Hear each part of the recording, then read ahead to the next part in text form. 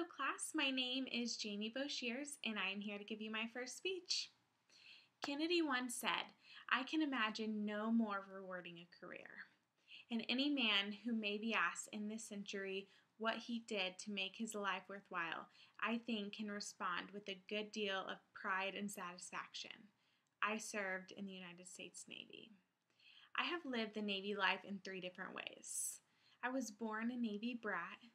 I made the decision to join the Navy when I was a teenager, and I am currently in the Navy now.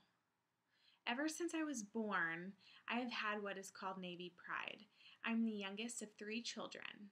My dad was a chief in the Navy, and we had to move around about every 4 years. We had to move to different schools, and we had to make friends, so it was hard on my sisters and I. After 23 years of my dad being in the Navy, he decided to retire. We were currently living in a small town in Indiana. I finished out my high school years there, and it was time for me to make a decision about my future. I had been looking at a lot of different colleges, but there weren't any that stuck to me. When one day I decided that I wanted to join the Navy. I talked to my dad about this situation. At first, he was a little iffy, but eventually he was honored that I wanted to follow in his footsteps. He went with me to talk to the Navy recruiter, and I finally signed my papers.